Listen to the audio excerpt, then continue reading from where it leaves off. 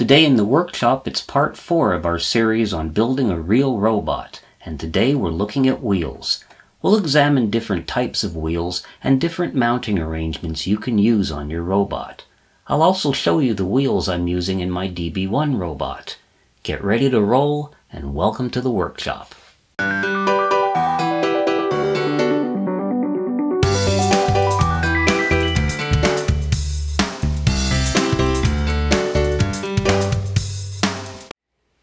Hello and welcome to the workshop and to the 4th installment on building the DB1 robot. Now, this is the last time for a while that we're going to be looking at a mechanical aspect of the robot. After this, we're going to start focusing on the electronics of the robot. But there is one more mechanical element we need to talk about. Before I do, though, I want to show you how DB1 has evolved since you last saw him or her. I've got the tower back on it. And one thing I've done is I've mounted the plexiglass plate that I'm going to be using to hold all the drive electronics. And this is actually what we're going to be working with the next time we get together. Now, one thing you can see is that I've mounted this plate on top of a couple of spacers. And what that has done is it's elevated it and given me more room to put batteries underneath. And now I've got about 5 centimeters of space. That's about 2 inches of height in order to place a battery pack. So that will probably come in very useful. Another thing that you may notice is that my circle is up over here. This, of course, is going to be a turntable for a number of sensors that I'm going to be able to rotate. And I talked about the circle last time, got a number of amusing comments about my inability to find circles here in Canada. I suspect that if I designed this around the maple leaf, I might have had a better chance of doing it. But at any rate, the circle is mounted right now, and we will be getting to that in a while because we're going to be doing the navigation and base unit before we get up to the sensors and all that stuff. But at any rate, so much about circles. However, today's video is actually about something that is a bit like a circle. We're going to talk about wheels today. Now, wheels may not seem like the most exciting thing in the world. If they do seem like the most exciting thing in the world, well, congratulations, you must be a wheel manufacturer. But other than that, they are an important aspect of building a robot. Now, of course, you don't need to use wheels for a robot. You can use tank tracks, you can use legs, etc. on a robot, but my design uses wheels, and I suspect a lot of your designs do too. So we do need to talk about wheels. There are different types of wheels. You may have noticed that I've got these funny looking wheels on the back of my robot. These are called Omni Wheels. I will be discussing those. And also, there are aspects about wheels. Their diameter, their circumference, obviously that relates to how far the robot is going to go on one rotation of the wheel. It also has to do with the height of the robot. If you're building an outdoor robot, you probably want large wheels because it may have to go over uneven terrain. An indoor robot like mine can use smaller wheels. The width of the wheel is also important, so there are a number of different aspects to the wheels.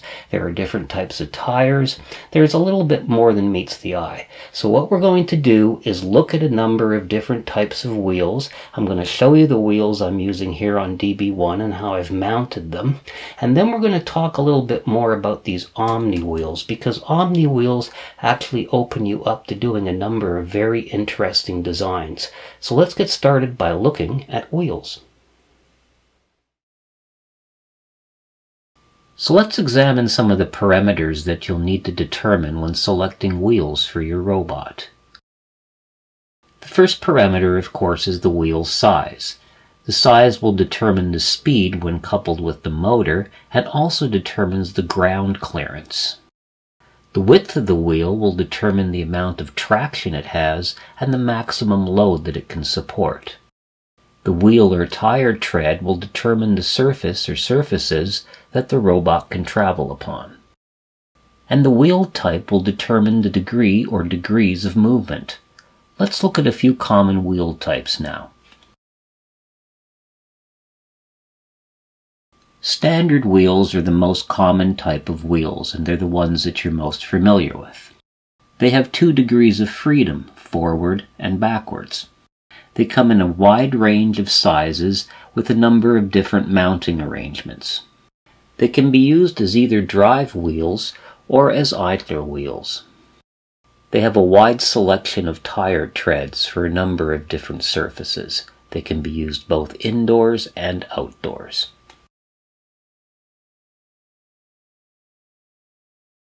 Caster and ball wheels are orientable wheels.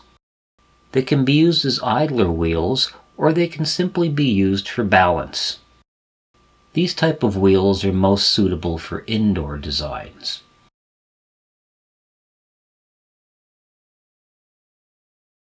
Mecanum wheels are multi-directional wheels. They can be used as either drive or idler wheels. Mecanum wheels have a number of rollers mounted at an angle, usually about 45 degrees. In many designs, you will require different left and right wheels when using mecanum wheels. These type of wheels can be used indoors or outdoors.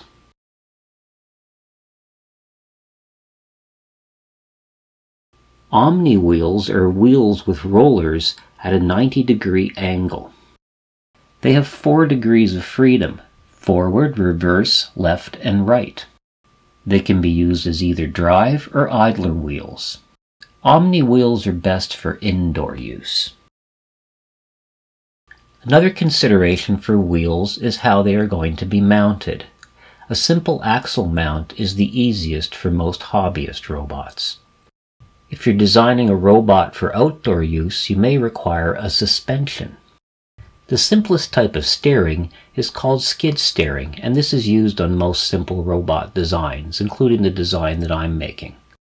More complex designs could require something like rack and pinion steering.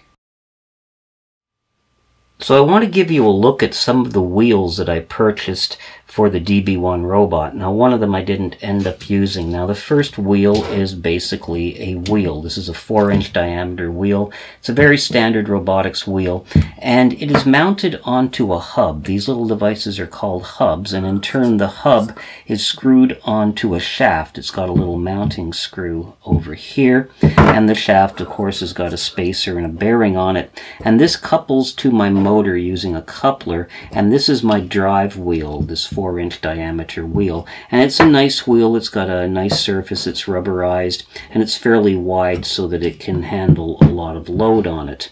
Now, this I'm sure you recognize as being a caster. Now, I didn't end up using this in the final design. I originally wanted to use casters. Casters are inexpensive, and they can certainly do the job for a free rolling wheel. However, casters can also cause a little bit of a problem in navigating your robot, because casters kind of tend to have a mind of their own. Now, on some surfaces they're just fine, but if you're going over something like, let's say, a throw rug, when the caster catches the edge of it, it can often go off to the side, and it will cause the robot chassis to jerk to one side or another, so it can be a little bit difficult to control a robot that uses a caster. Nonetheless, they are a good choice. They're relatively inexpensive, and this is a nice heavy-duty caster that's actually made for robotics use, but I've decided not to use it, so if anyone needs a couple of unused casters really cheap, just let me know. Now, I've taken this apart. This is a Omni wheel, which I've actually pulled apart because it's 2 Omni wheels. Now, the Omni wheel is an interesting device. I like this because it's the same diameter. It's 4 inches in diameter, so it was very easy to align and mount with the other wheel. But the advantage of Omni wheels as a free rolling wheel or as a drive wheel, because you can use them for both, is that not only can it turn in this direction, but an Omni wheel can also go this direction because of all these rollers on it. Now, what I've done in my design is I've used this little spacer, and I've placed 2 Omni wheels, and I stagger them like this so that the 2 wheels have rollers that are always contacting the ground, and plus it makes it a lot wider, which will support a lot more weight. Omni wheels can also offer you a number of interesting configurations for your wheels. You don't have to use the one that I've used. In fact, there are several different configurations you can use, some of them using the Omni wheels as drive wheels as well. So I wanted to take a look at a few of those right now. So now that we've looked at some wheels, let's talk about the mounting arrangements we can use for our wheels.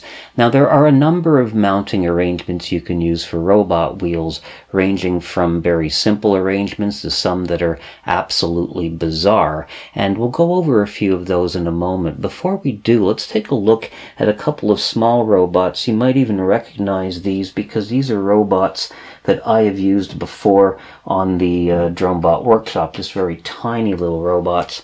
Now this one over here is probably the simplest arrangement there is. There's two motors and there's a caster at the back over here, and that's all there is to it. This is a very simple arrangement, yet it does work pretty well, and certainly don't eliminate that for building a bigger robot. With a bigger caster like the one that I showed you, you could very easily build something like this.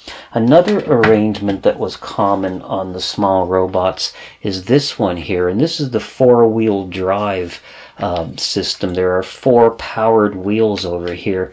Now this has some advantages in terms of extra torque. It does, however, also have some disadvantages in terms of its ability to turn smoothly. So there are trade-offs for every different wheel arrangement. Now with our robot, I've got Omni Wheels on the back, and when you use Omni Wheels, that opens up a number of exciting possibilities for arranging the wheels. Now I've chosen a very basic arrangement, but there are some other ones as well. So let's take a look at some of the arrangements that we can use for mounting Omni Wheels. The first mounting arrangement we'll examine is the one that I'm using on DB1.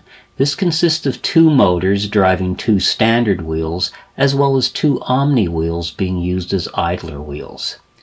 This is very simple and inexpensive when compared to other mounting arrangements. It's quite easy to control this type of an arrangement. There is, however, some drag when the robot is turning. There is a very low drag going forward.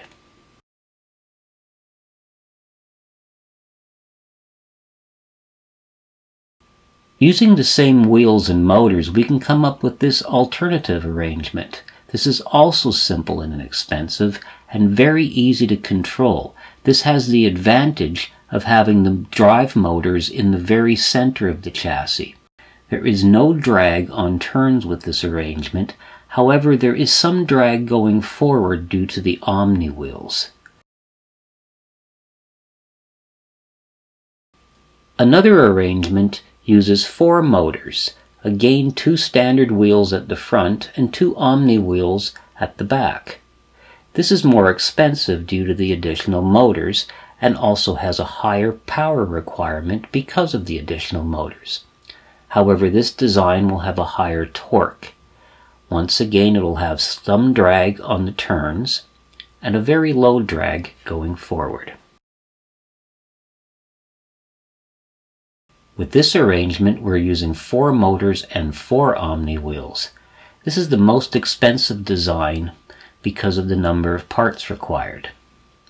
It has a high power requirement because of the 4 motors and a very high torque because of the 4 motors.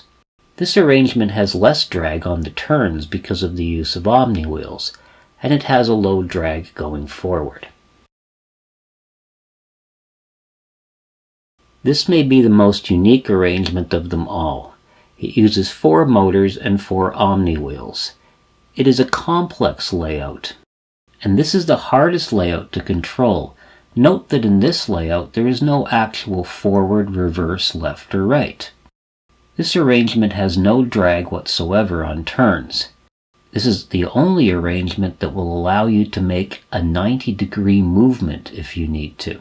The power requirement for this arrangement is not as high as you might suspect, as generally only 2 motors will be on at the same time. Because only 2 motors are being used simultaneously, there is no appreciable torque increase. In addition, the extra weight of the unused motors needs to be taken into consideration.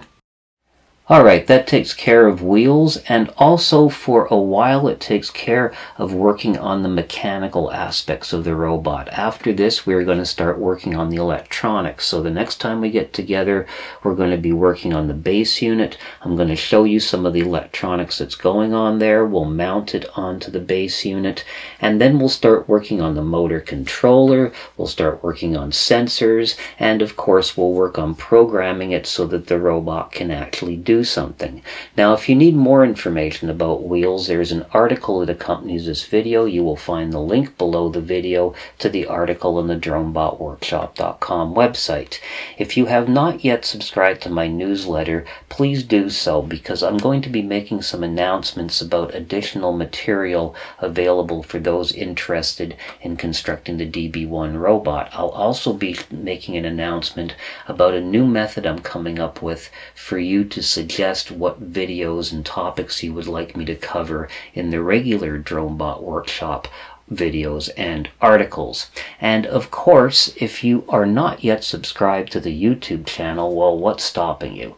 Because subscribing to the channel will let you know when new videos are coming out. You'll be the first to know about them, and we're going to be doing a lot of videos on the regular DroneBot Workshop videos that cover aspects of designing the robot. In fact, the next video that we're doing on the DroneBot Workshop most definitely is something that is involved in the robot, and I'm not going to tell you what that is right now because, I mean, we need some surprises in our life, right?